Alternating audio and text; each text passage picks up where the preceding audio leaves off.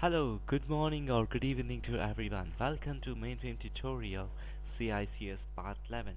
So, in this video, I would like to share you the important program of to display a date and time onto the screen. So, in my previous video, I was explaining about how to send a map and how do you receive a map. While receiving a map, how to capture the fields and do some computation and send back the results onto the screen. So that was there, it was not displaying any date or time. So in order to make a effective screen or effective design of your screen, so date and time is important. So in this video we would see how to display the date and time on the screen.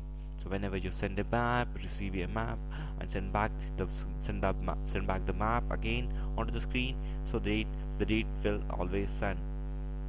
So we'll see. So the first step is you need to design your screen accordingly, which should have the date field and your time field and other remaining fields whatever you want to design it. So the program division, the program starts with identification division, program ID, environment division, data division, working storage section, timestamp. I'm defining some variable, out date, out time, and map set name, that is a symbolic map for your map design. Then in this para, this is the main para, so ask time, it will extract the both date and time over here and stores into the timestamp variable, and from there we would be doing in a format of time.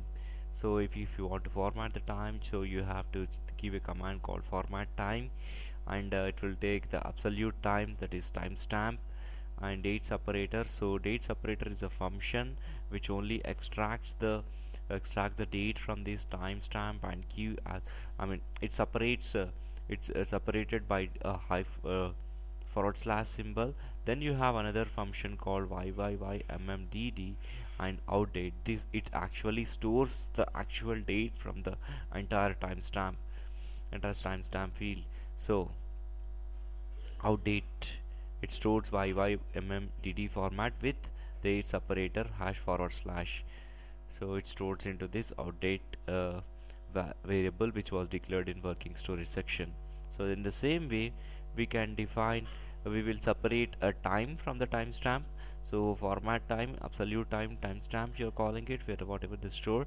And for time separator, what is the separator you want to use? Colon is the time separator. For dates, if you want to add a separator for date separator, you have date separator function, and for time separator, and time separator function is for provided by the CICS. So in the same way, since you want to store it for time, so time function is called, and out time is stored into this. So now move out date to date out. So this is the field which we define in BMS macro. So date and time, so it is having out and in variable. So maximally you might have coded with out, so it will be stored into your out, and out time, time out, exec CICS. So then you will be sending your map with considering the date and time onto the screen. So exec CICS send map set names and free code erase. If there are any fields populating, the values populating on the screen, so it will be cleared off from the screen and exit, then return back the control, the stop run. So that's it. So just to recap, so this is your program: identification division, environment division, data division.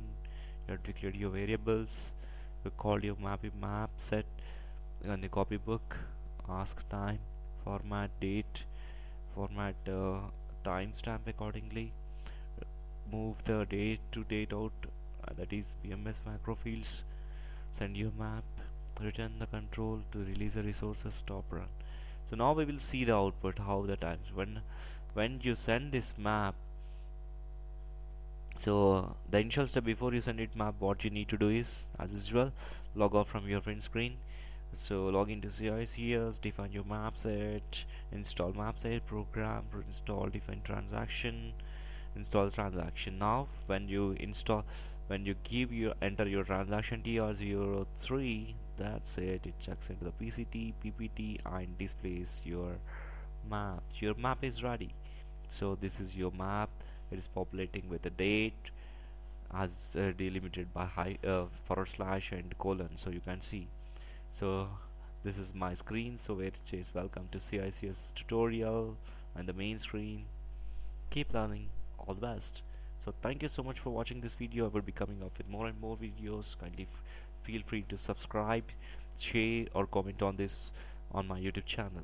Thank you. Have a great and pleasureful day.